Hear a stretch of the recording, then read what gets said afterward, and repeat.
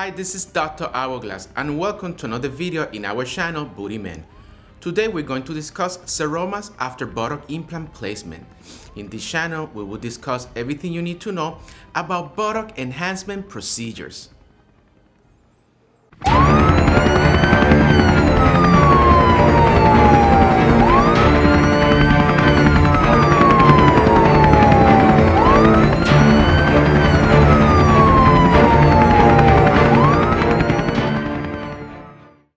Welcome back. Seromas are a fluid collection that can occur in any cosmetic surgery, including tummy tuck. They mostly occur around the implant itself. During surgery, whenever a pocket is created or tissue is dissected, the body reacts by filling the cavity with fluid. This fluid is called a seroma. This occurs in buttock implant procedures as well, as a pocket is created in order to place the implants. Seromas can occur after the surgery.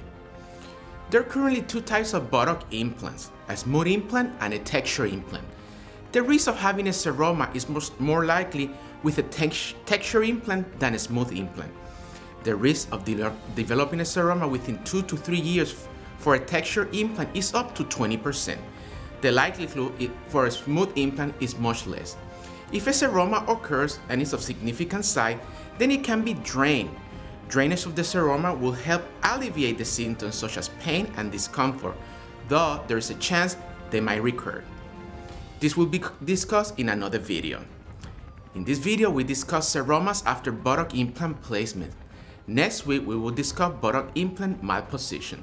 Remember to comment below, share this video, like this video, and subscribe to our channel for more information here at the Booty Men channel only on YouTube.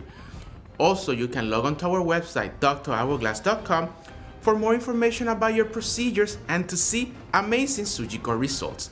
If you have any question, please post it below and we will be happy to answer it. Maybe we will make a video about it. Remember to log on to our Hourglass TV for more information about your surgical procedures. On Monday, we have Booty Men for everything related to buttock enhancement procedures.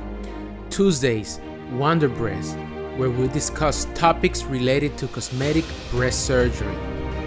Wednesdays, we have Star Bodies. If you want to have a star body, log on to our Hourglass TV. Thursdays, Hourglass Operating Room, where you're going to see me doing light surgeries with before and after pictures. Also, Shoddy, where we discuss cases that require cosmetic surgical revision. And Friday, Super Hourglass, for topics related to have that hourglass figure that you want. And finally, live broadcast surgeries every day of the week on Facebook Live, Periscope, and Snapchat. All this and more in the Hourglass TV.